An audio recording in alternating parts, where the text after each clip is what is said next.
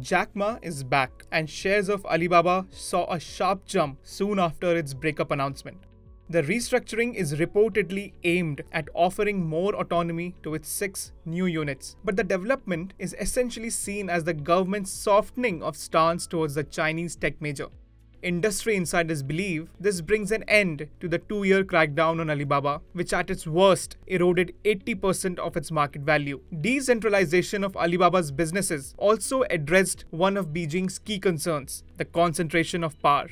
Alibaba was founded in June 1999, which revolutionized the e-commerce landscape in China.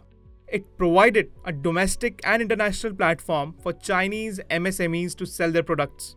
In 2003, Alibaba started its subsidiaries, Taobao Marketplace, Alimama.com, Links, and Alipay, later rebranded as Ant Financial Services or Ant Group. Within 3 years of inception, the company turned profitable and drove out its US competitor eBay Inc. from China in 2006.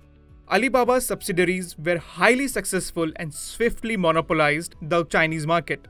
Once a game changer in China's tech space, Alibaba and its co-founder Jack Ma had a great run till Chinese regulatory authorities began a crackdown on big techs. On 10 September 2019, Jack Ma stepped down and Daniel Zhang took over as a chief executive of Alibaba.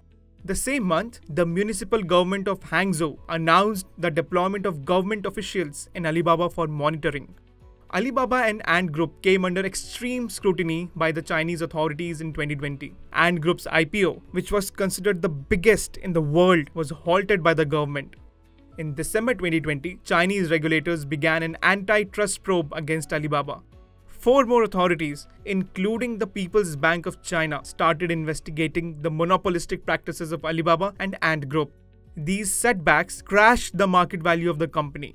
So, why is Alibaba splitting itself into 6 different units now? Here's what Nirmalya Kumar and Sriram Subramanian have to say. What is happening in Alibaba is very interesting because, of course, one can make a very rational explanation to it that it's a company that is in many different businesses, cloud, online retail, as well as entertainment, etc. So, and there's always a conglomerate discount and it's too big. And so by making it smaller and more focused, you're more likely to get the valuation release. Because remember, Alibaba today is trading at the same price that it was in 2014 when it was listed on the New York Stock Exchange. And if you look at Alibaba's PE, it's around 10 compared to its biggest competitor, Tencent, which is about 20. So there's clearly a valuation unlocking game that is to be played. But if you ask me personally, and if I was a betting man, what is the reason behind the impetus to split Alibaba? I don't think this is it. I think the real impetus is that Jack Ma had become the face of Chinese business. He was playing the role of God. And in 2020, this was all fine until 2020. In 2020, when he took on the financial regulators and started criticizing him, that's when the Chinese government decided, hey, these companies have become too big. We need to curb corporate power. So if I look at it, the restructuring one will probably happen with different management and different sets of shareholders in each of these 6 companies. 2 is they can raise capital independent of each other. 3 is regulatory scrutiny for different businesses will be probably coming under different ministries in China, and there will be different oversight of regulators from the Chinese authorities. From a perspective of e-commerce may be much more open, whereas payment systems may be much more scrutinized, etc. So from that perspective, Alibaba can benefit with less regulatory scrutiny. Does the restructuring announcement and Jack Ma's recent public appearance also mean that the Chinese government is putting an end to its crackdown on big tech companies? The business environment in China for the tech companies over the last 3 years between the pandemic and the regulatory being out of favor with the regulation was a poor one.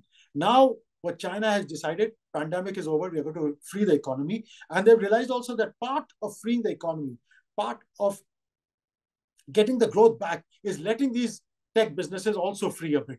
So their personal objective of keeping the tech entrepreneurs down and letting them know who's the boss has been achieved. Now they're telling them, okay, run your businesses. Because remember, a company like Alibaba or JD, hundreds of thousands of small Chinese entrepreneurs depend on these 2 companies to make their sales and their distribution. So actually, cracking down on JD or cracking down on Alibaba is not cracking down on JD and cracking down on Alibaba alone. It's also cracking down on the hundreds of thousands of Chinese entrepreneurs who use them as a vehicle for sales and distribution. China is opening up its market now after zero COVID reversal. The recent developments indicate that the Chinese government is relaxing its policies to boost investors' confidence.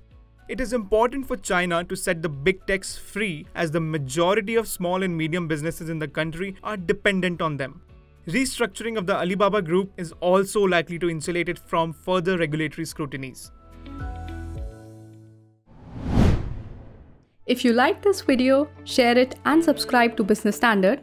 For more news, views and insights, log on to www.business-standard.com. Do also follow us on YouTube, Twitter, Facebook, Instagram, Telegram and LinkedIn.